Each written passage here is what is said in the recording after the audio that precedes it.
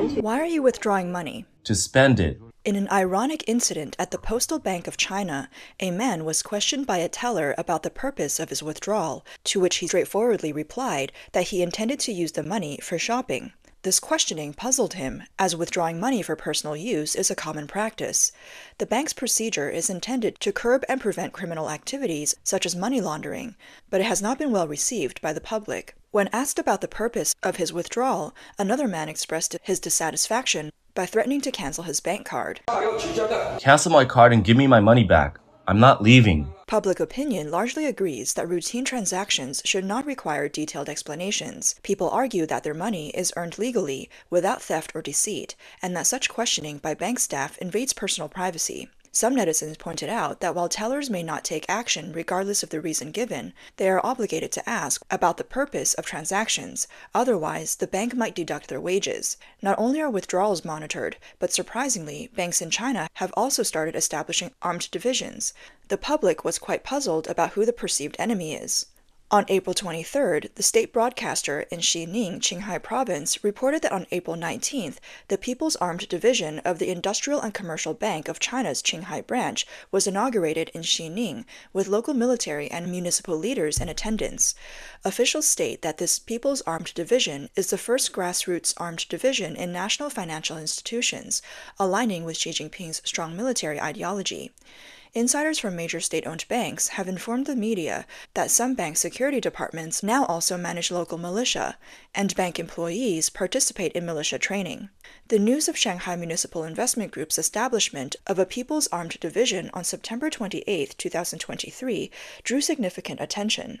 This state-owned company, which focuses on real estate and investment, held the ceremony with both Chinese military officers and the company's executives present.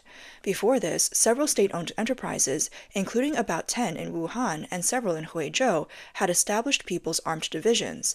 Among private enterprises, the dairy company Yili Group was among the first to set up such a division, and even universities like Tongji University in Shanghai, Wuhan University, and Southern Medical University have established military units.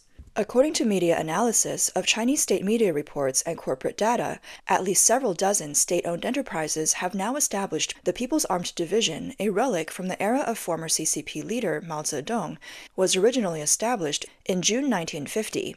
These divisions were widespread in Chinese counties and districts, but were incorporated into the military structure starting April 1, 1996. Following China's economic reforms, these units faded from public view and became inactive. The resurgence of the People's Armed Division reflects the CCP's leadership concerns about domestic stability amidst decreasing job opportunities, unstable incomes, and social unrest, particularly financial market instability that could negatively impact the economy and spark public dissent. According to data from the Hong Kong nonprofit organization China Labor Bulletin, there were 1,794 recorded incidents of collective worker actions in 2023, more than double the previous years. Manufacturing strikes increased significantly to 438 from 37 in 2022.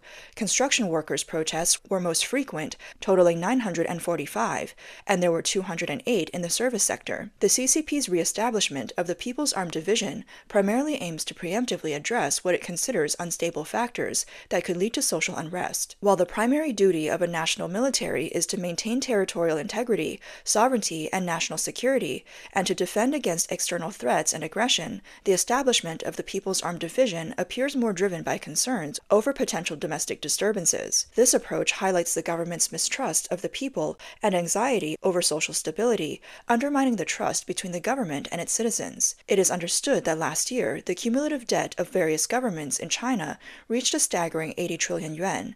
To manage this enormous debt burden, the Chinese government has directed banks to purchase local government bonds, effectively transferring massive debts to these financial institutions. Simultaneously, the public has encountered numerous difficulties in withdrawing funds. As banks have redirected significant resources to local governments, they face the risk of substantial bad debts, leading to a liquidity crunch. Consequently, banks have implemented a series of measures to restrict customer withdrawals. In a related incident, a woman in Pingdingshan, Henan Province, faced an arduous process at Zhongyuan Bank when attempting to withdraw 5,000 yuan sent by her sister for distributing red envelopes during the Chinese New Year. The staff demanded she download an anti-fraud app and posed various questions, asking for details about her sister's employer, past employment history, and even proof of her sibling relationship. She was even asked to make a direct call to her sister and show their chat records, spending nearly 2 hours to complete the withdrawal. In response to such unreasonable demands from the authorities, numerous citizens have shown resistance. Recently, the Qinghai Service Department of the Guizhou Bijie Rural Consumer Cooperative was vandalized. Videos show the cooperative sign clearly visible with the interior in disarray, chairs overturned, and plant pots scattered. An anonymous depositor revealed that due to the inability to withdraw funds, people have become concerned about the safety of their deposits, leading to frequent unsuccessful attempts to withdraw money and resulting in regular conflicts. A local shop owner mentioned that he had deposited several thousand yuan in the cooperative, saying, "I haven't been able to withdraw money for months, and it's not just me." Others with tens or even hundreds of thousands deposited face the same issue. Some criticize the Chinese Communist Party for generously funding foreign students while neglecting domestic banking responsibilities, causing suffering among the population. In this context, they argue, the Chinese regime will inevitably face the prospect of being overthrown. There are also indications that, as the real estate crisis persists, the banking sector has fallen into severe difficulty.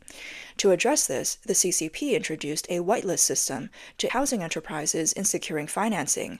However, 2 months after the announcement of the whitelist, financing for 22 construction projects in Tianjin has still not materialized, with most projects still in the banking liaison stage and some even at risk of being removed from the list.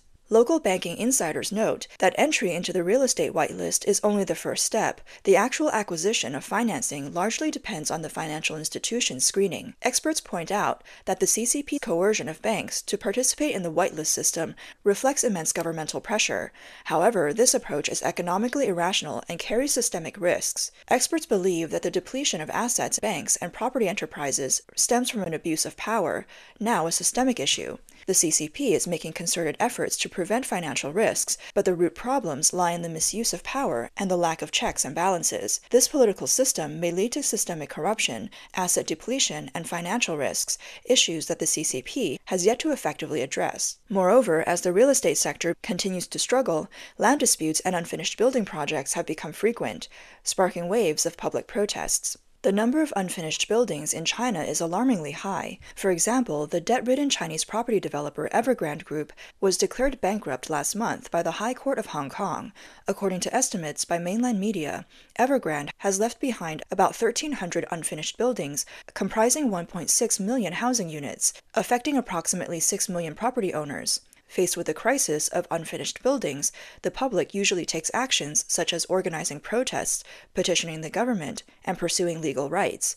Without immediate changes, a social crisis would be imminent.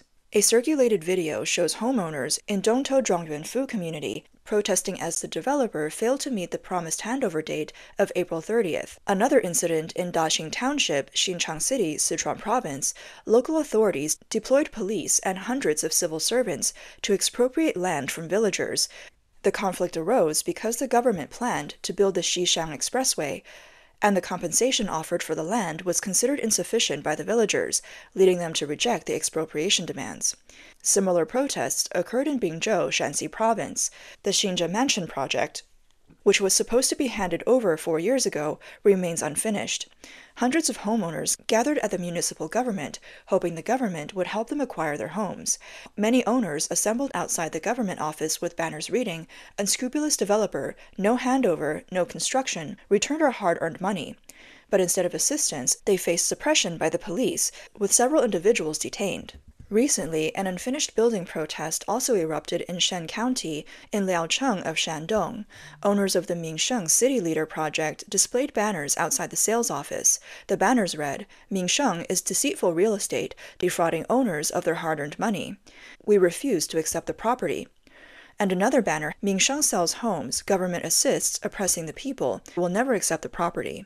Several protest banners layered together formed a wall filled with the grievances of the people. Since last year, Homeowners of unfinished buildings across various regions have responded by issuing joint statements, refusing to pay loans, hoping to pressure local governments and developers to complete construction. The widespread occurrence of unfinished buildings is not unrelated to the lack of regulatory responsibility by banks. Under China's pre-sale system for houses, buyers' payments should be deposited into a supervised bank account, from which banks would gradually disperse funds based on the construction progress. However, due to the collusion between Chinese banks and the government, and because the banks are state-owned, once the purchase funds are deposited, the government almost completely takes away the portion from land sales, which is a major cost for developers. Furthermore, in subsequent oversight, developers use various methods to deceive banks and secure the funds, leading to a financial breakdown and unfinished projects. Recently, many signs indicate that Chinese banks are on the brink of danger, suffering a fatal blow and barely hanging on. Analysts point out that the collapse of China's real estate market is closely linked to the bad debts of banks. Previously, the real estate sector accounted for about 30% of China's economic growth, and China has over 4,000 banks, all of which focused on entering the real estate sector during its rapid growth period. The CCP once propagated that real estate was an evergreen industry, but now the situation is completely different. The entire real estate market has collapsed, and almost all loans issued by banks to the real estate sector have turned into bad debts. Now, with a general decline in housing prices, some areas have even experienced drops of 20 to 30%. The value of mortgage debts has exceeded the value of properties themselves, meaning that bank loans are almost impossible to recover. Many people have now given up on repaying loans. As housing prices continue to fall in China, this situation will intensify, putting enormous pressure on commercial banks. If there is no strong government support, such as printing money to bail out banks, these banks will face bankruptcy. So far, the Chinese government has not taken any measures to address this, and most people are just watching. The core problem of the Chinese government is that it only follows Xi Jinping's directives. As the real estate crisis in China intensifies, regional banks are experiencing increasing pressure due to developers' inability to repay loans, as reported by Nikkei Asia. Particularly, small and medium-sized regional banks are facing severe bad debt issues, mainly due to their loans to financially strapped private enterprises. In the northeastern provinces of Jilin, Liaoning, and Heilongjiang, banks report a significant increase in bad loans and a sharp decline in net profits. For instance, the net profit of Jilin Jiutai Rural Commercial Bank fell by 90% year-on-year, while its bad real estate debts grew by 37%, making it one of the most impacted Chinese banks publicly listed in Hong Kong. It is reported that 31 banks have faced similar challenges, with Qingdao Bank notably experiencing a significant increase in bad debts. From 2022 to 2023, this bank saw a 229% increase in bad loans to real estate developers, amounting to almost 522 million yuan. Overall, these 31 banks witnessed a 9.8% increase in real estate bad debts in 2023, reaching 29 billion yuan. 6 banks experienced triple-digit growth in bad loans, while 17 banks saw growth in the double digits. This suggests that non-publicly listed regional banks are likely facing similar pressures. At the same time, some government-affiliated major developers are also admitting to financial difficulties amid declining real estate sales. Moreover, this year, the People's Bank of China announced its first reduction in the 5-year loan prime rate, LPR, in 8 months by 25 basis points, bringing the rate for terms over 5 years to 3.95%. This is the first 25 basis point reduction in the 5-year plus LPR since the reform of the LPR system.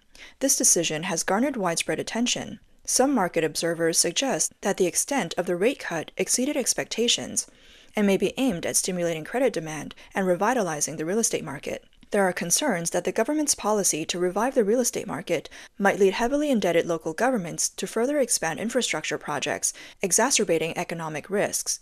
Economically, the reduction in interest rates indicates that the Chinese economy is in a severe downturn, with insufficient corporate profits and declining incomes among the people. However, this rate cut further compresses banks' interest margins. The year 2023 has already been excruciating for banks, with a thin margin just over 1%, making survival extremely challenging. The additional cut of 0.5% could be devastating for smaller city commercial banks and rural commercial banks. It is noteworthy that as of the end of 2023, the average net interest margin for all types of banks in China was 1.69%, with interest margin income accounting for 80.1% of the banking industry's revenue. Essentially, banks depend on their interest margins for survival. Among all banks, city commercial banks had the lowest net interest margin at just 1.57%. In terms of profits and bad loans, all banks had profits of approximately 2.4 trillion yuan and bad loans totaling 3.2 trillion yuan, with bad loans amounting to 1.3 times the profits. Specifically, city commercial banks had profits of 293 billion yuan and bad loans of 502 billion yuan, making the scale of bad loans 1.7 times the profits.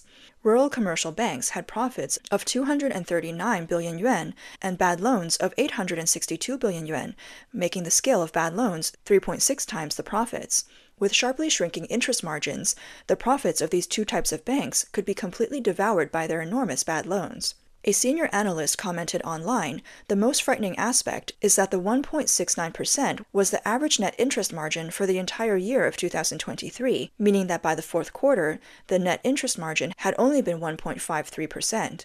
Dissident Han Lianchao had a discussion with a friend who has deep insights into the workings of the party-state system. When asked whether an economic crisis that prevents the government from paying salaries could lead to internal defection, his friend replied that it was impossible, the reason being that the frontline enforcers who protect Xi Jinping's life and power will only see their salaries increase, not decrease. More importantly, everyone is running their own scam where they take advantage of others, and power determines the extent of the scam. If salaries are cut, they can simply compensate for losses inside with gains from outside. Additionally, China's economic growth is slowing, foreign capital continues to flow out, and the government's long-term accumulated debt is nearing an uncontrollable amount. To raise funds, Beijing plans to have the public invest in various bonds. The People's Bank of China recently issued a notice on over-the-counter bond market services, allowing investors from May 1st to invest in government bonds, local bonds, financial bonds, and corporate credit bonds over the counter. The official narrative claims that the current scale of government bonds held by Chinese residents is small compared to the mature bond markets, offering a significant potential for improvement. By investing in the bond market, savings can be converted into investments, increasing residents' income. Some analysts point out that behind these positive statements, the government is out of options and is attempting to have the people fill in fiscal gaps. Currently, China's land finance system has collapsed, leaving local governments without tax collection tools, ultimately forcing them to issue new debt to pay off old debts to keep government operations running. However, these debts are unpayable, potentially leading to severe inflation in the future.